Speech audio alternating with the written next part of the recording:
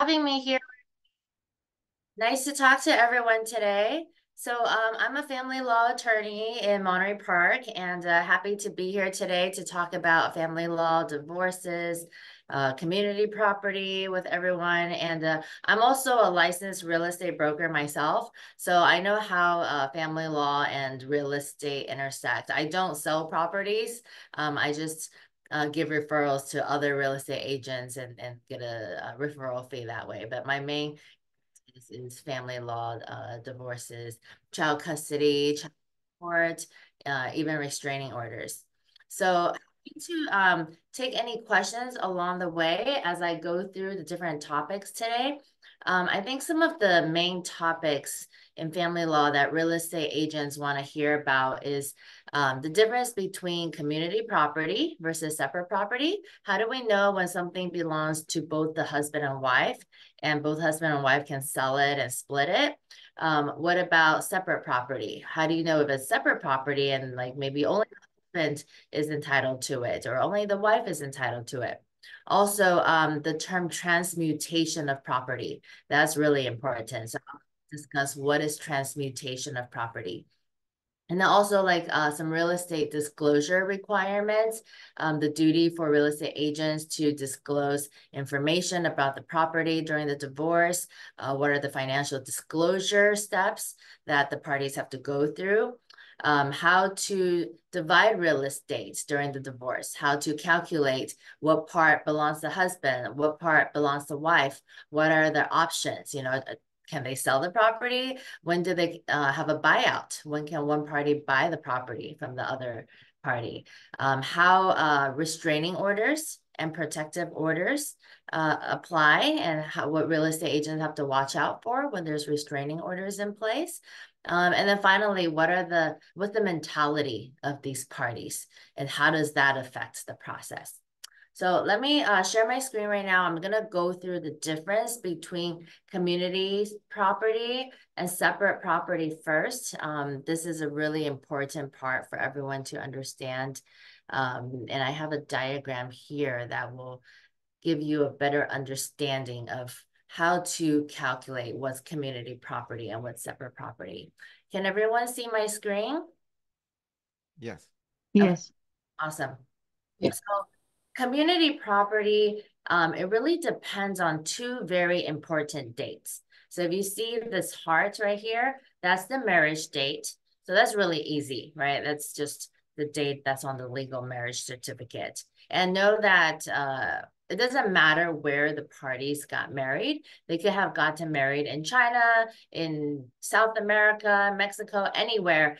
If they're married in one country, that means they're married in the whole world. So they don't have to come to the US and get remarried. They don't have to like apply for a new marriage certificate when they come to the US. You look at their marriage dates when they first got married, no matter what part of the world they got married in. The stop sign is the date of separation. That is the more tricky date because the date of separation is not the day that they filed divorce necessarily. There are some parties that may have separated for years before they finally decided to go through with the divorce process. I had a case one time where the two parties ended up spending a whole week in court litigating the date of separation. The wife said that they were married for 11 years, and the husband said that they were married for 8 years. And they spent a whole week looking at all the different factors. So what factors come into play? Well, they look at so many things. They look at, were the two parties sleeping in the same bed during the last 3 years? Were they having intimacy and sexual relationships? Were they holding themselves out as husband and wife when they went out to dinners or lunches or events with friends?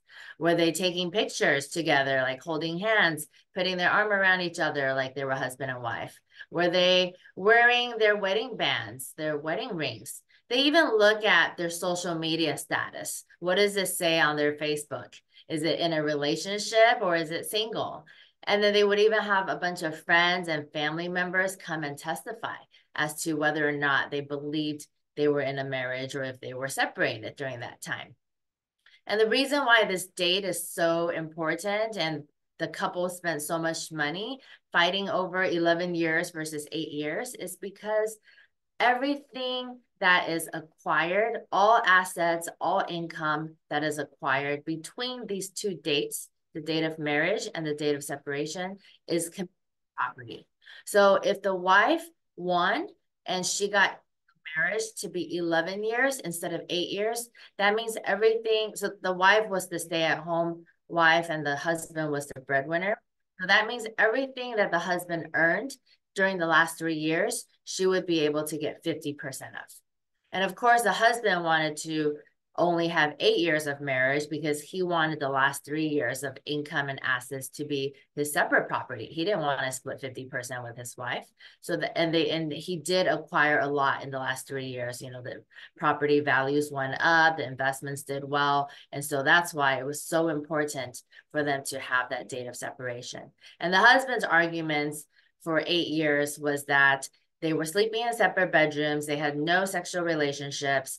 The wife said, well, I still went out and bought groceries for us. I cooked for you every night. I washed your dishes. I did your laundry. And the husband said, well, that's what a housekeeper would do. But we weren't in a relationship. We weren't having any romantic relationships. We weren't going out to events and going out with friends together.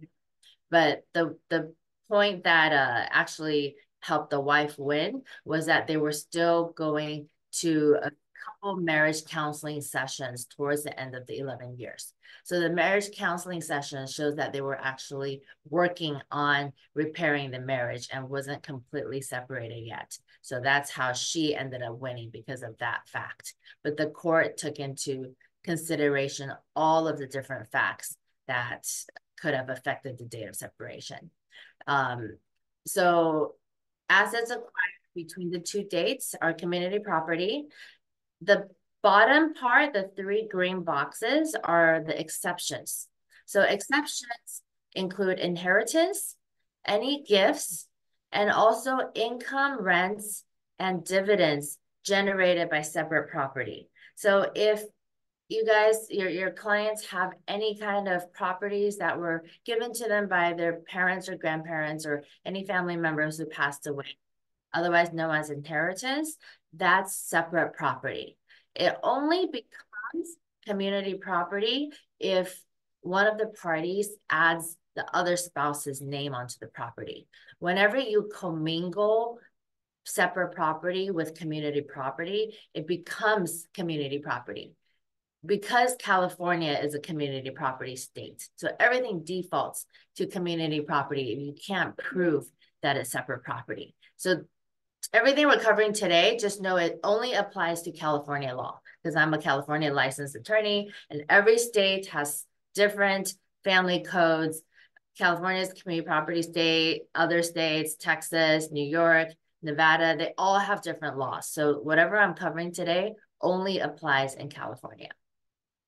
Gifts are also separate property. And let's say a husband owns an apartment building. He never adds the wife's name on it. All the income, all the rents, dividends generated by that apartment building remains his separate property during the marriage, and the wife will not be able to split it. The exception to that rule is if the parties use community income to go and enhance the separate property.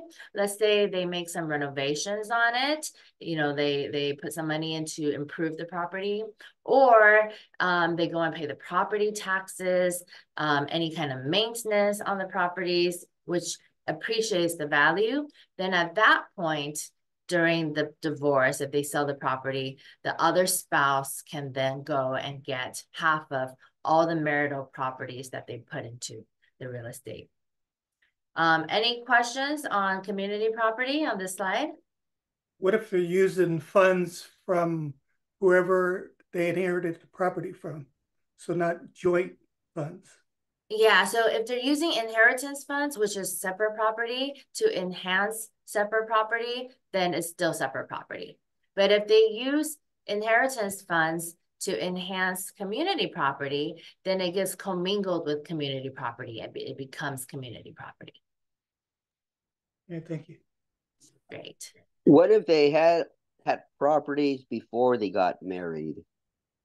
If they own property before they got married, that comes to our next slide, which is the separate property slide.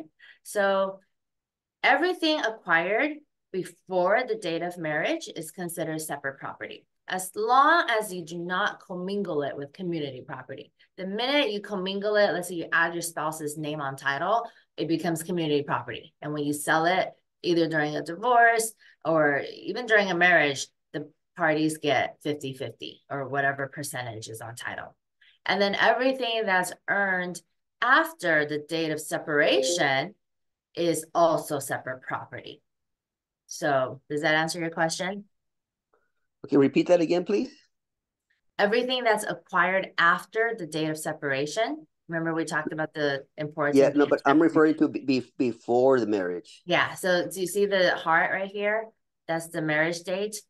Everything acquired before the date of marriage is separate property. As long as you don't commingle it with community property after you get married.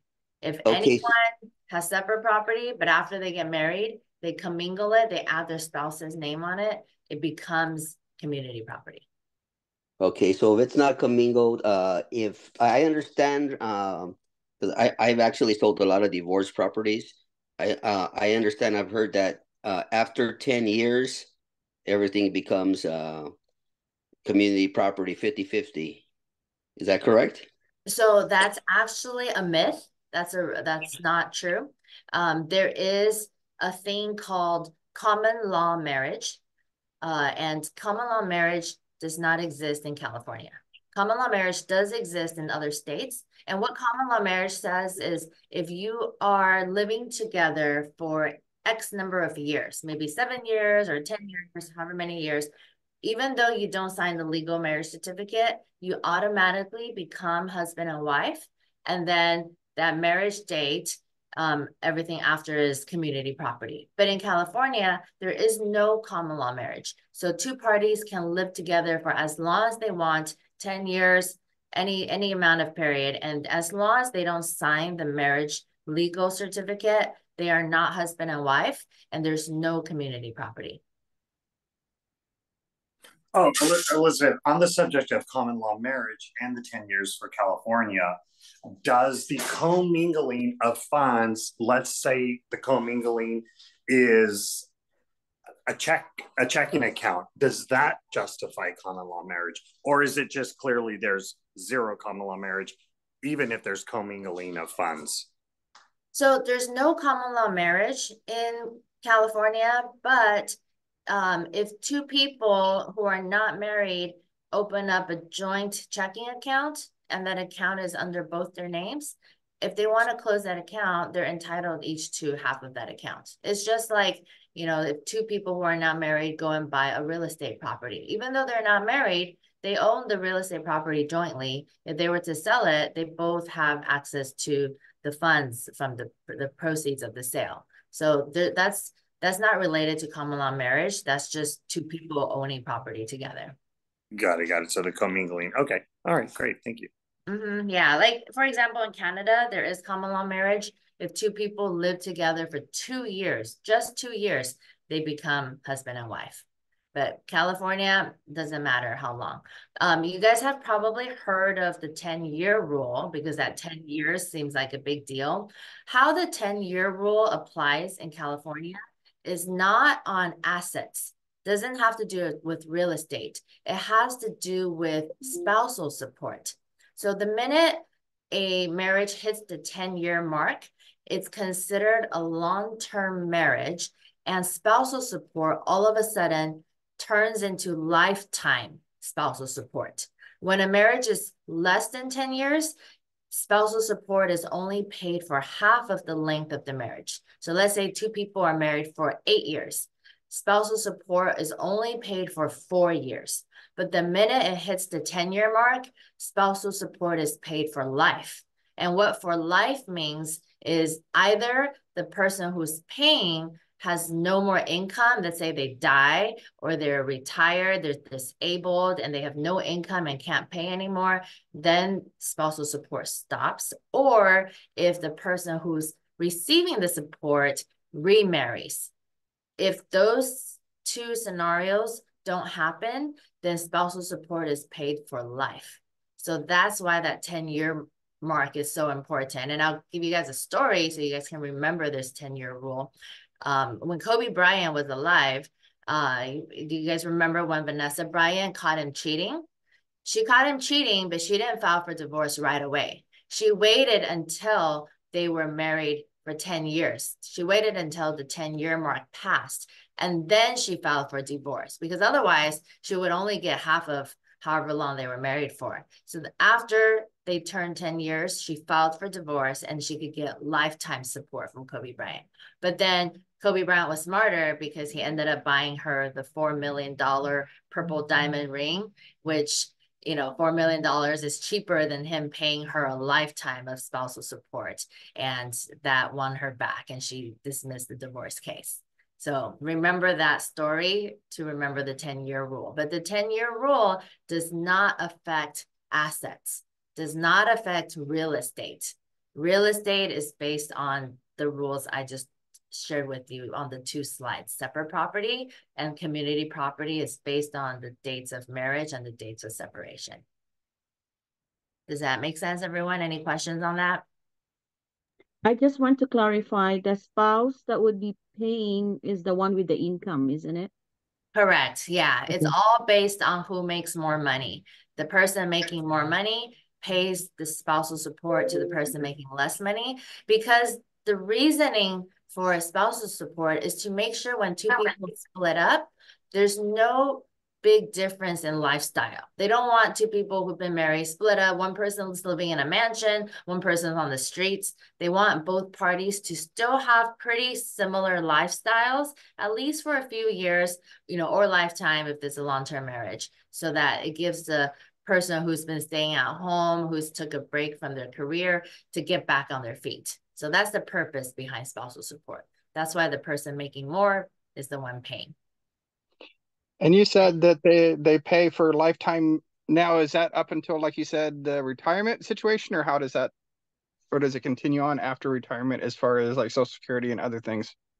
It's basically paid until that person has no more income. So even if they retire from their W-2 job, if they had a W-2 job, or let's say they're no longer working, but let's say they own a lot of investment properties and they have real estate rental income, you know, or they have Social Security, or they have 401k, whatever income they have, as long as they have income, then spousal support continues.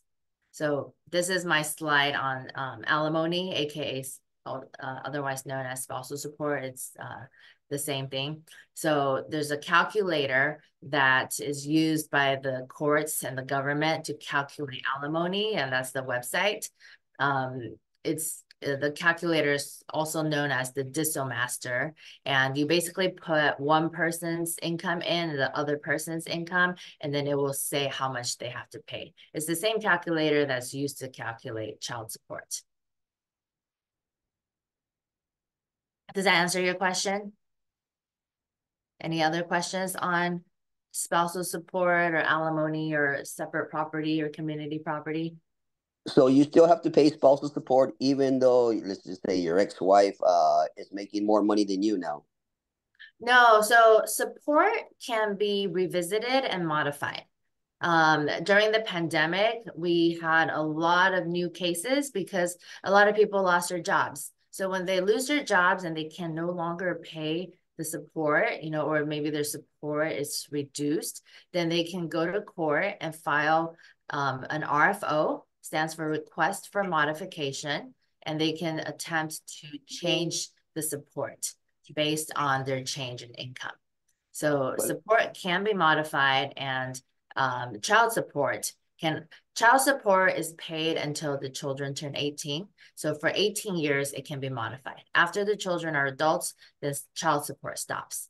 For alimony, if it's a long-term marriage and it's lifetime of spousal support, then it can be modified anytime. But let's say one person is making more money the other person who's receiving the support can also go and modify and ask for more support. So both parties can go and ask for modifications.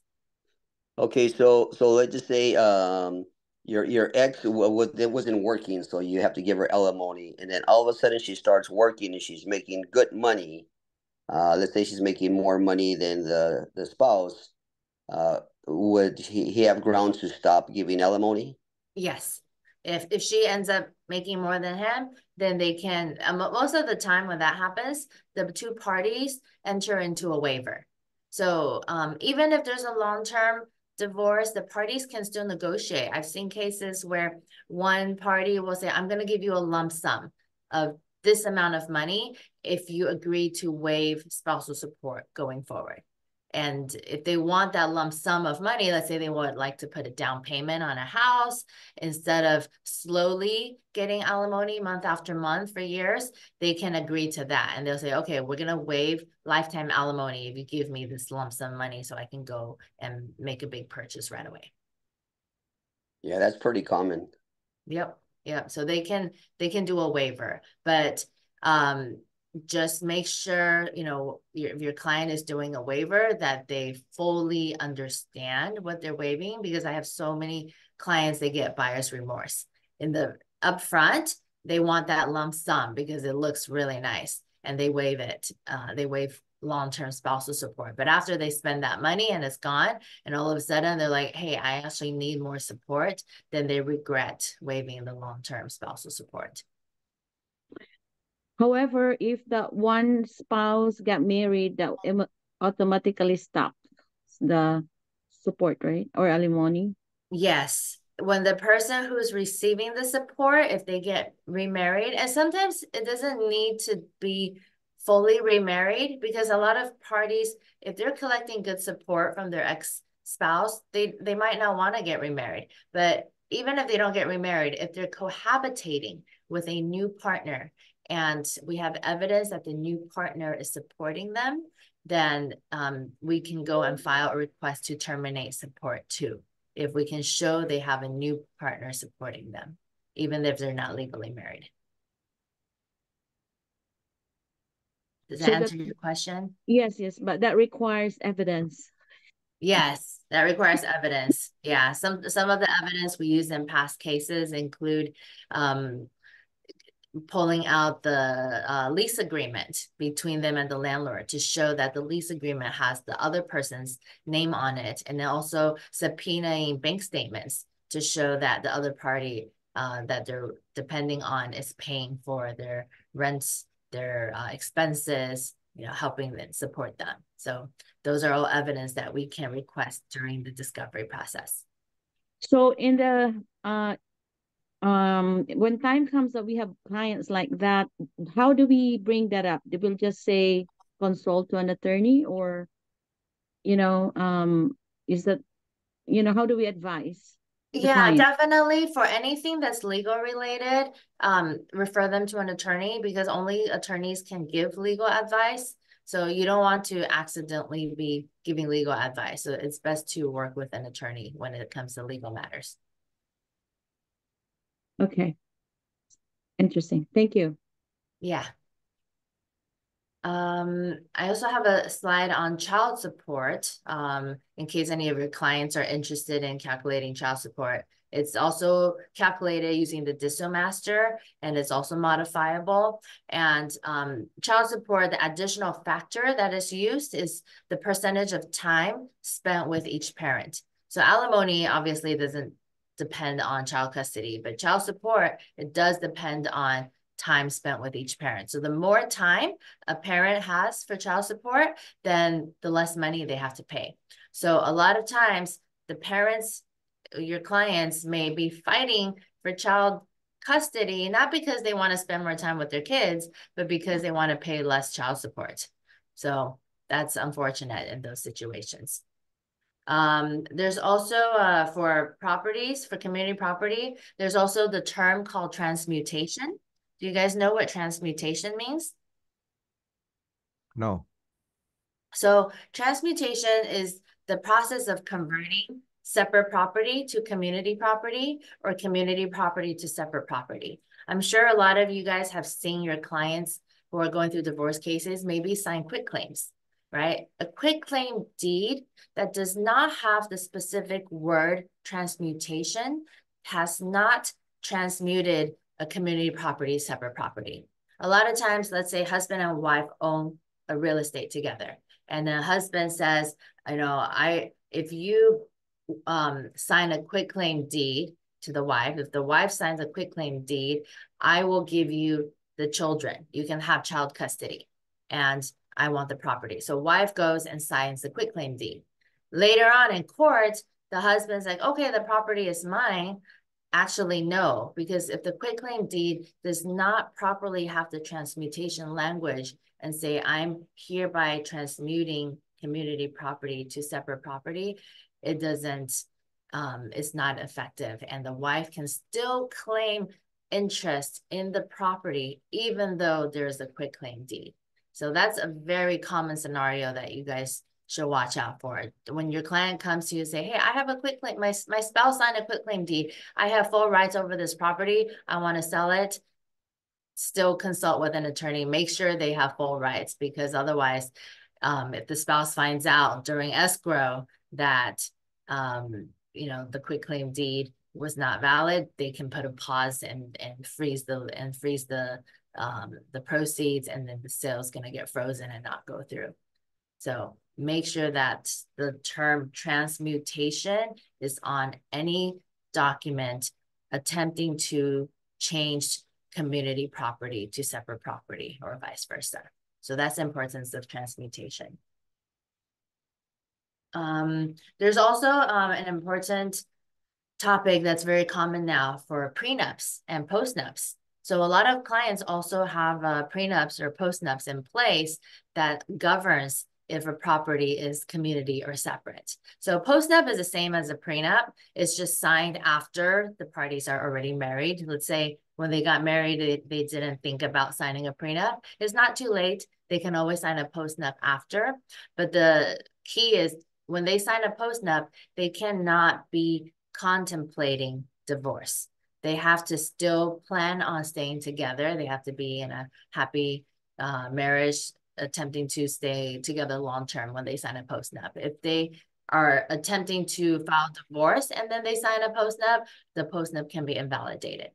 Prenups are very commonly invalidated too. There's a lot of rules that have to be met before a prenup can be valid. One of the rules is that it has to be signed and reviewed at least 1 week before marriage. So if clients come to me saying, hey, I'm getting married in 2 days, can you help me draft a prenup? I have to turn them away. I can't help those clients who don't have enough time before their marriage date.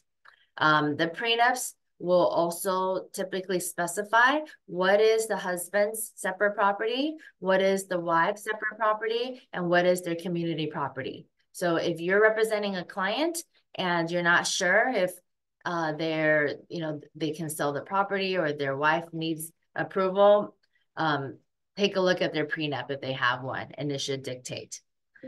Additionally, prenups, both parties have to have separate representation. Or firm cannot represent both parties. If both parties come to us, we have to refer one of the parties to another family law firm. We can't even have 2 attorneys in my firm representing both parties. That's a conflict of interest, and it's going to increase the chances of the prenup getting set aside later. So we don't want to, risk malpractice for that. So we always refer the other party to another family law firm. And actually recently, there's new case law that says prenups are presumed to be invalid until proven valid. Before the last couple of years, prenups have always been presumed to be valid, but it's really easy to invalidate them if, let's say, one party wasn't represented by counsel, or maybe the 1 week rule wasn't met and they signed it too close to marriage.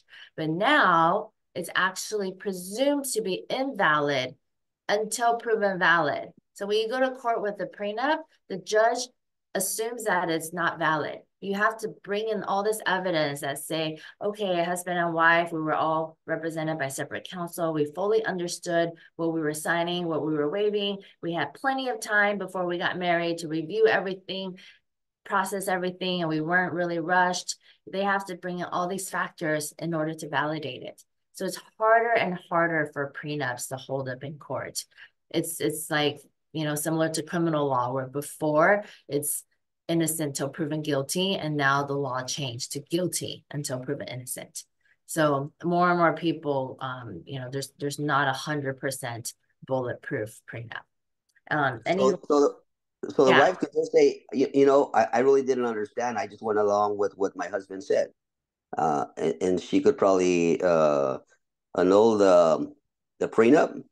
A lot of people do that, but the thing is, that's why it's so important for her to be represented by counsel, because when she's represented by attorney, the attorneys also sign the prenup. So you have both parties signing, and then you have both attorneys signing and alleging that they explained the terms to their client, the client fully understood, and then all four parties sign.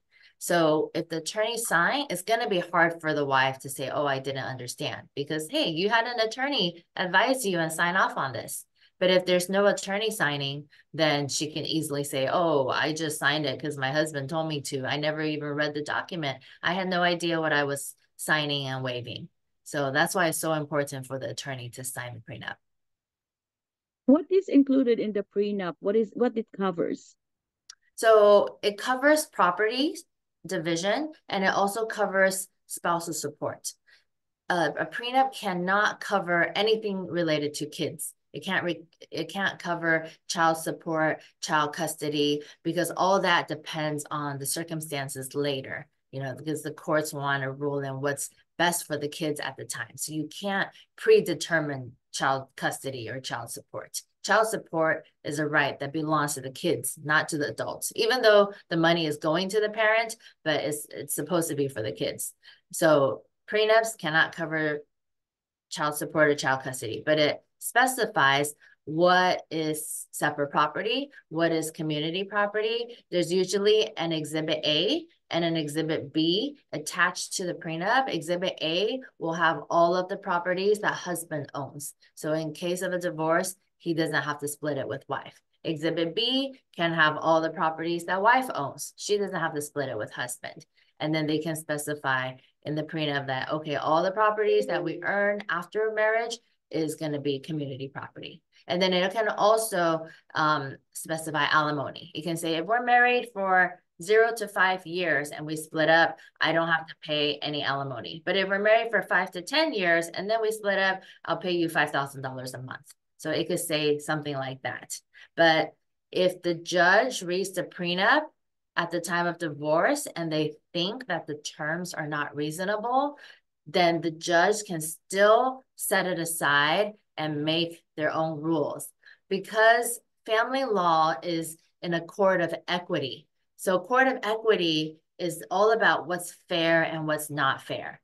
If the prenup says, I'm going to pay you $5,000 a month, but then all of a sudden, one of the parties made $1 billion using crypto during the marriage, the judge is going to say, hey, $5,000 is too low. You have $1 billion now. We're going to set aside the $5,000 that you previously agreed to in the prenup, and then we're going to recalculate it based on your actual income, because the difference is too great. So that's, again, why a prenup is not 100% bulletproof.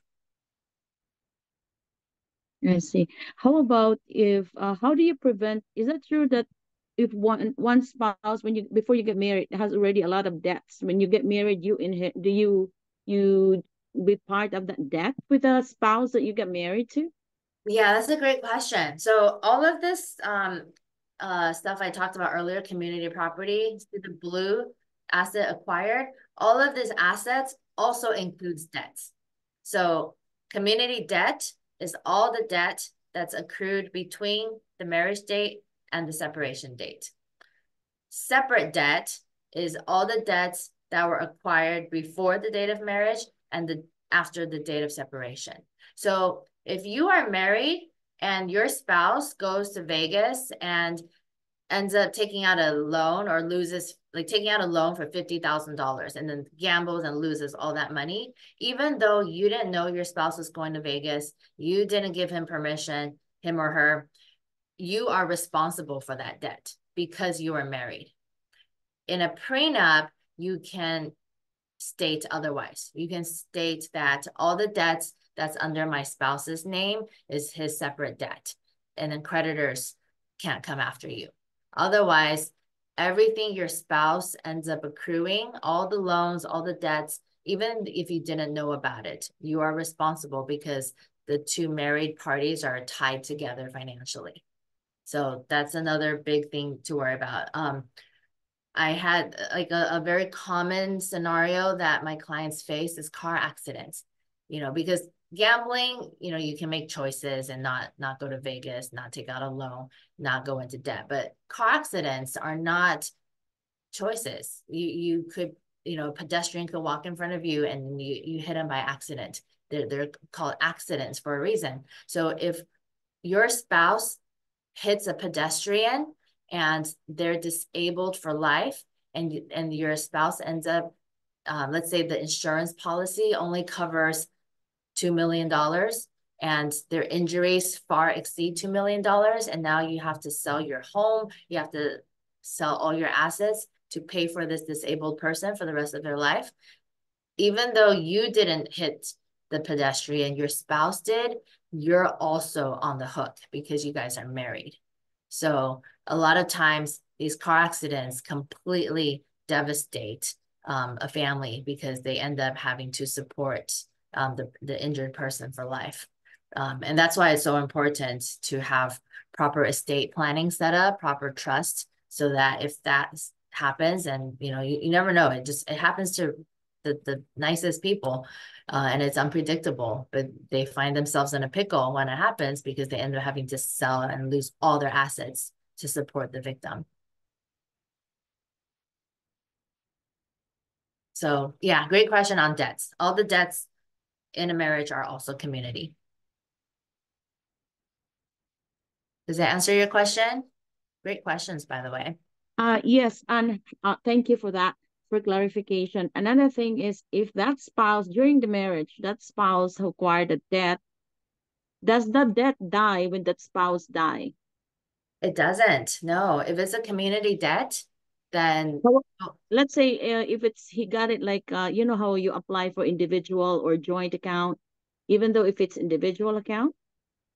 Yeah, so title doesn't really govern what's separate property and what's community property, right? Like we covered here, it's not about who's on title. It's about the dates. It's about when the debt was accrued. Was it after the date of marriage, before the date of separation, or was it before date of marriage, after date of separation? So it's really the dates. If the spouse takes on a loan only under his or her name, the title doesn't matter. If it was acquired during the marriage, both spouses are responsible. Just like if someone goes and buys a property during the marriage, but they only buy it under their name and not their spouse's name, it's still based on the dates. If they use community property to buy property, it's still community property, even if only one person's name is on there because of the dates. And because there's no transmutation language. If there was transmutation language and the wife waives the rights to the property and say, I'm transmuting my interest to my husband, now it's a separate property, I don't want anything to do with it, then you can transmute it and change the conversion. But just the title doesn't govern. So you're saying, like, let's say for a person buying a woman who is married as sole and separate property, it does not prevent from getting that, is that what you're trying to say? Well, if someone else buys them a property, that comes into this gift exception, right? So let's say the wife's mom buys her a property as a gift and then says, this is my daughter's sole and separate property, then that's separate property because it's one of the exceptions to the community property rule. Inheritance, gifts, all of these green boxes are the exceptions. Yes, I'm talking about they're actually buying, let's say, family, right? But only the mom has the income. So it would say, married, sole, and separate property is Yeah, the so title. So it depends on where the money came from. If the money that's used to buy this property came from income that was earned during the marriage, even Yes. if the wife earned it, it does every dollar that's earned in a marriage, doesn't matter if the wife earned it or the husband earned it, it's all community income because it was earned during the marriage. A lot of people think like, why do I have to give my spouse 50% when I worked and my spouse didn't work? I did all the work. I should have all the money. It doesn't work that way. Community property law says if you earned it during the marriage, half of it goes to your spouse. So if wife earned it during the marriage, buys that property, husband gets 50% of it. But if wife uses her separate property from before she got married or inheritance to buy a property, then that's her separate property. Got it. Thank you. No problem. Yeah. So a lot of people get confused over community property, separate property. They look at what's on title. They think I earned the money, so I own it. It doesn't work that way. These dates are so important. So remember the date of marriage and the date of separation. And the date of separation, that case that I talked to you guys about, where the wife wanted 11 years and the husband wanted 8 years, those years were so important too, because that affected spousal support. If the wife won and she got 11 years, she gets lifetime spousal support. And if the husband won and got 8 years, then he only has to pay her 4 years of support. So that's why they went to trial for a whole week on that issue. I have a question to clarify what you just said. Sure. So if let's just say a husband had an inheritance from their parents and he used that money from the inheritance, for example, let's say the parents gave him a house.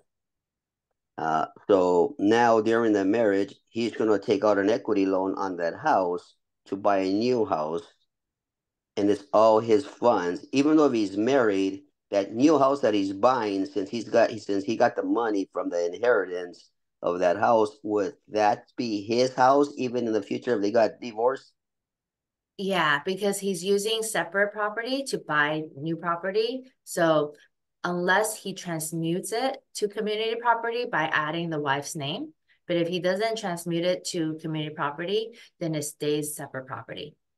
Okay, yeah, because that's a big question sometimes. When somebody wants to buy, they go, "Oh man, if I buy it, it's like community. Then my wife's only get half, and that holds them back from buying sometimes."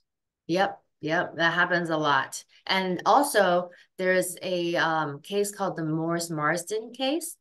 That applies when, let's say, it's a separate property, but they used money that was earned during the marriage to build an ADU in the back, or they used it to renovate the house, or they used it to pay the property taxes. The Morris Marsden law says that the spouse would be able to get half of all those improvements back. So then they would have to calculate how much the property appreciated in value with those community contributions. So she won't automatically get 50-50, just half of the portion that she put in. Half of the portion that the community put in. Yeah. Yep, exactly. All right. Well, I hope I, give you guys some good education today. If you guys have any additional questions, here is my contact information. Here's our website, email, my Instagram account. So you feel free to email me if you want these slides that I shared today as well. Feel free to email me and I'd be happy to share them with you. Okay, question, because I know our clients always call us, say, do you know an attorney to do this? Attorney to... Now, what's your consultation fee? We actually do a free 10-minute consultation Okay. for any new clients. And then if they want to go more in depth, we give them 50% off our hourly rate for either the first 30 minutes or the first 60-minute consultation. So if they have a lot of questions, then they probably want to book a 60-minute consultation. If they, think they just have 30 minutes is enough, then they can book 30 minutes. But their first paid consultation is 50% off the attorney's hourly rate. So let's say if the So attorney's what's the hourly rate, rate? we have 8 attorneys in our law firm. So every attorney's hourly rate depends on how many years of experience they have.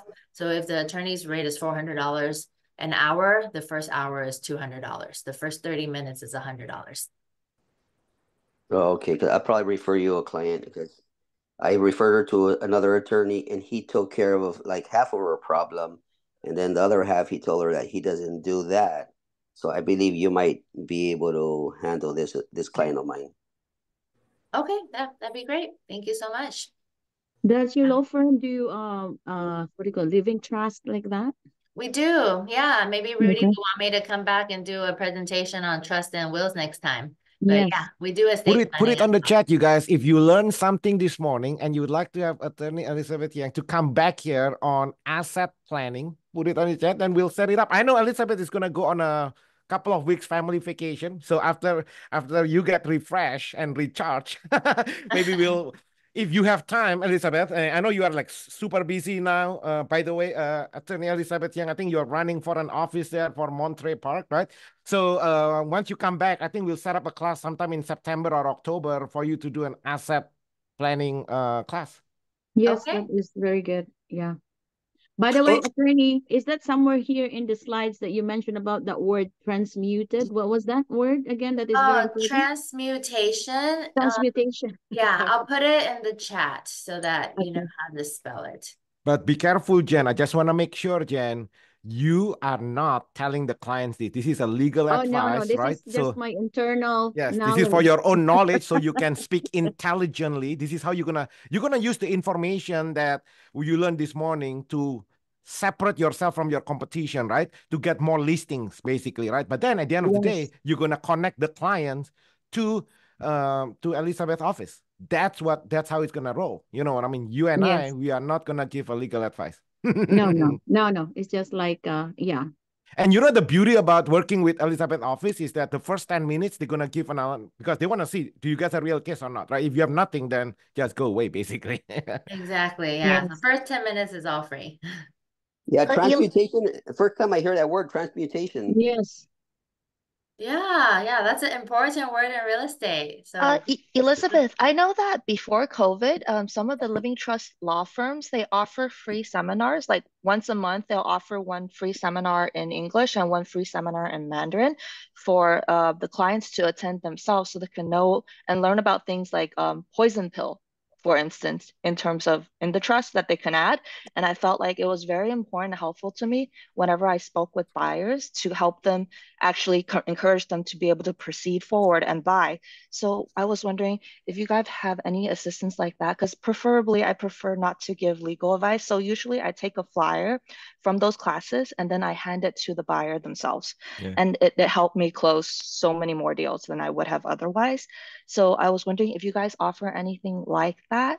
So Or is Elizabeth, there we do, yeah, we do. Especially during the pandemic, we did so many Zoom workshops and we recorded it. Like today's is also recorded. So Rudy, if you can send me the recording, that would be great because I can add it onto my YouTube channel. All the previous recorded trainings and workshops I've done, I uploaded to the YouTube channel, which I just shared in the chat. So if you go on there, I basically cover almost every topic that I specialize in. And wow. yeah. That's amazing. That's great to hear. It would be great if you could come back for another session too, because I felt like the Living Trust really does help because we have so many questions getting from the clients. Yep, Living Trust is really popular. Everyone is asking for estate planning presentations. Right. And I do have my estate planning presentations on recording on YouTube, but of course, happy to come to speak to Rudy's team live anytime. Okay, so thank you Elizabeth, so this is how it's much. gonna go, right? You're gonna go on vacation next week, and then when you come back, you're gonna win your election in Monterey Park, right? Before you get busy with the public service, we're gonna we're gonna make sure you're gonna do. It sounds like Elizabeth, you have we have two requests here, right? The first, you're gonna do the training for the agents, or maybe, and also we're gonna invite our VIP clients themselves right? Every year, we help 1,000 families to buy and sell their homes. So we have a lot of VIP clients. We're going to invite our VIP clients, put it into your asset protection class where you're going to go over living trust and asset protection session. And then, so we can do it here in our office here, or yeah, I think that would be the best way. So I'm going to send you a separate email so we can nail down the date and time, and then we're going to share it to everybody. Okay, that sounds great. Yeah, my election is not till November, so I can come and speak September, October, anytime before the election. Who lives in Monterey Park? Put it on the chat below. Who lives in Monterey Park? You know who to vote by November. Hi, Elizabeth. I just had one last question. I know you're with some of the real estate stuff and estate planning. On Proposition 19, are you able to help with the client with Proposition 19? Yeah, we can give them a consultation about that. No problem. Oh yeah, okay, great. That's a big one because it seems that's the Proposition 19 with the taxes. It's just so involved. It's so difficult to like. Yep, and it's a very popular topic right now. Okay, great. All right, good, perfect. Thanks. No problem. All right. Well, I gotta hop off. I have another consultation I gotta jump onto. So nice to talk to everyone. Thank here. you so much, Thank you Elizabeth. so Make it a much great for your day. Thanks for time. having me. Thank you. Enjoy your Bye. vacation.